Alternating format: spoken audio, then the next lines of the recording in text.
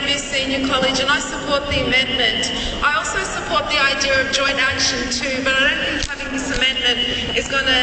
stop that from being possible. I still think if we all vote today to have another 24-hour stop work action in the first month of term 3, which isn't very restrictive because we have a whole month to work with, we can still call for a ballot to get the ES members on board as well, and I think that's a fantastic idea, because the more of us that get involved, the stronger we will be. The reason I think we need another 24-hour stop work is because strike action is the most effective weapon that we have to tell the Baillieu government that we're not happy with what he's doing. I think it has the most impact, and there's possibly, this is the biggest stop work mass meeting we've ever had, and there might be some teachers who weren't confident to come out with us today, and if we have a second one, they might be confident after seeing today to get involved, and we might have an even bigger one next time.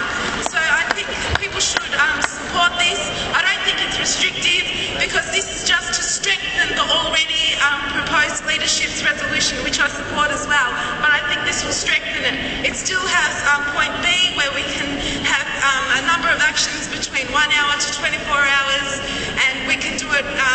if politicians come to our school, we can take every opportunity to say that we're against this, but I think another 24-hour action is essential, and I urge people to vote for it.